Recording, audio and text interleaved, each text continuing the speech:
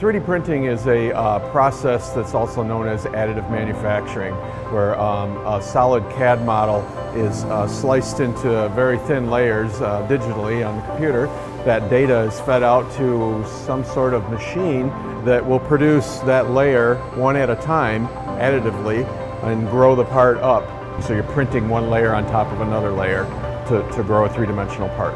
Well, Ford uses 3D printing because it gives us a lot of advantages in being able to create something right away. We can do many iterations all at the same time. We can come out, engineer can say, I've got some ideas, I've got 5 or 6 different parts, I really don't know which one I want.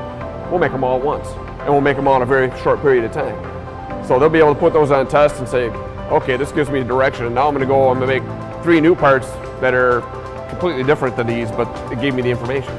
He can do that time and time and time and time and time again, and come up with a really optimized part at the end of the day, and that's all because of the speed that we can produce the prototype parts without tooling. So we're literally taking something that took 16 weeks and taking it down to just a couple of days. 3D parts that we make for prototype go on every part of the vehicle you can think of. We cover engine, transmission, we've done every program within Ford Motor Company, North American and abroad. These parts that are made using these additive technologies are very similar to the real parts.